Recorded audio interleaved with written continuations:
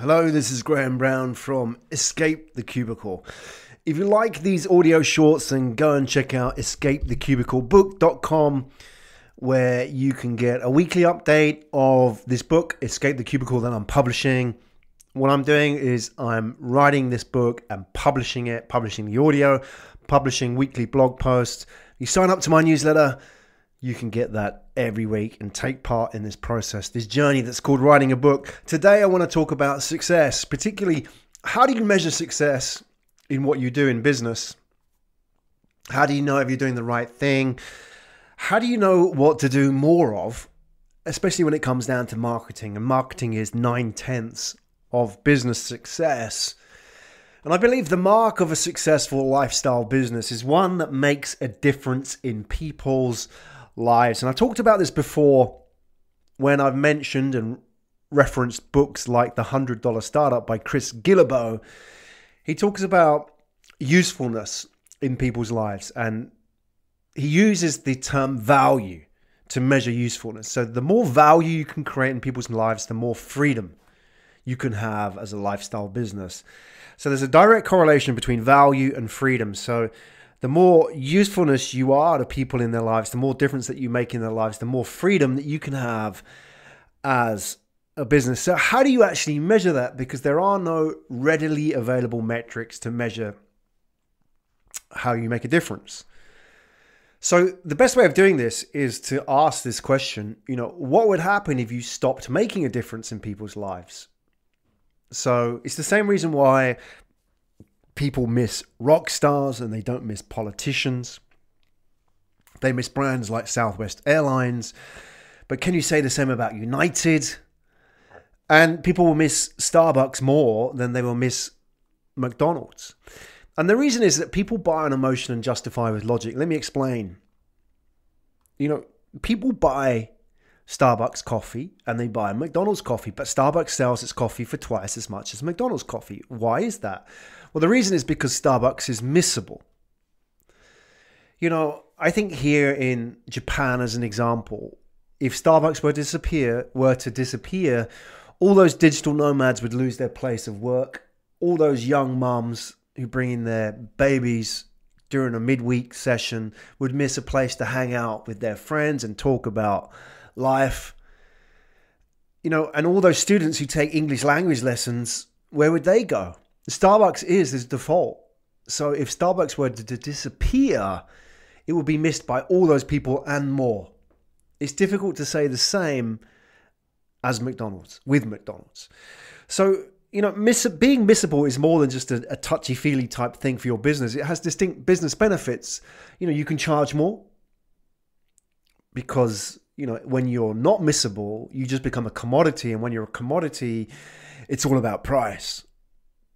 And you also get noticed and remembered. And this is really important in the attention economy. The average American grows up today seeing 170,000 marketing messages by our 17th birthday.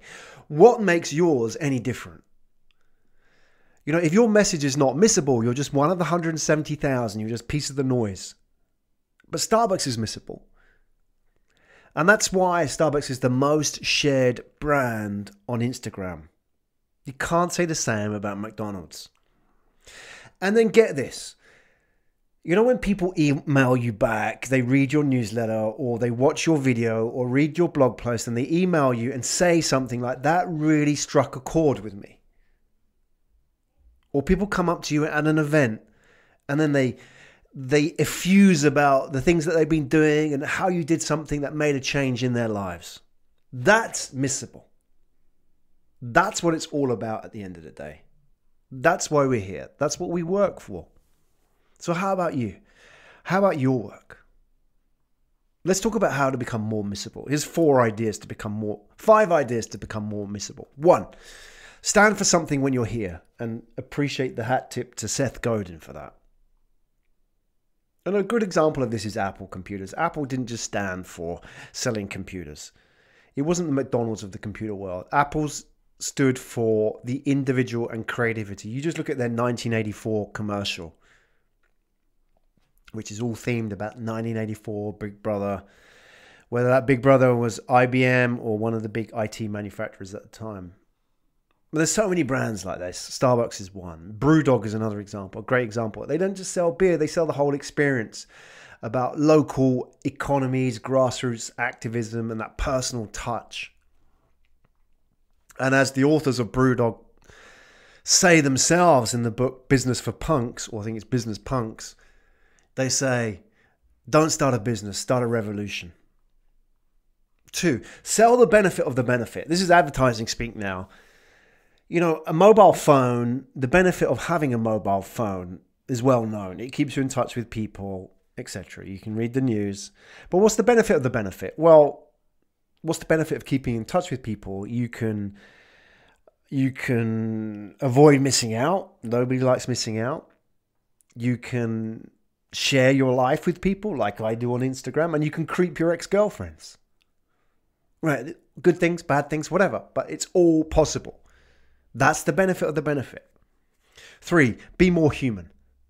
That's how you can compete against the big guys and become missable, by being more human, more vulnerable, more honest. You know, marketing isn't a strategy, it's who you are. The experience that you create is your brand. Forget about logos, business cards, all that kind of stuff. That's old school.